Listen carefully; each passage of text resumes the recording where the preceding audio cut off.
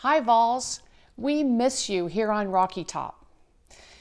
I know this is hard for each of you, trying to complete the semester. You've all been great about this. I know it's especially hard for our graduating seniors and for our graduate students who were expecting a commencement service in May. This is not how any of you expected to leave Rocky Top.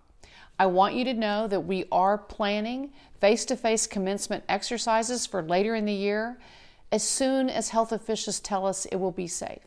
But in the meantime, in May, we want to recognize the accomplishments of our graduates. So we're planning some virtual exercises. To seniors, yesterday we sent you an email and I hope you look at it and be sure and respond because we're asking you for information that we can use to lift up your accomplishments and recognize you in some virtual exercises. And be on the lookout. There's some special surprises that should be coming in the mail to each of you. You know, this is a hard time at Rocky Top, and I want you to know that we're thinking about you.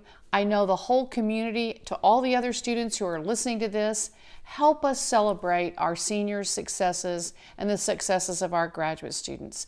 Thanks for all your hard work, and go Vols.